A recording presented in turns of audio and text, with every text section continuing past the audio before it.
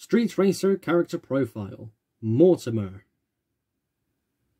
Mortimer is a rather unique character on the strip. He's old, suave, and wise in more ways than one. He's wise where he can guide certain people in the exact way they need, as well as having the wisdom of being able to hit the vending machine in certain ways so he can get free candy from it. Mortimer arrived on the strip very recently. He just walked into the crowds and observed. He has seen so much advancement over the many years he's been around.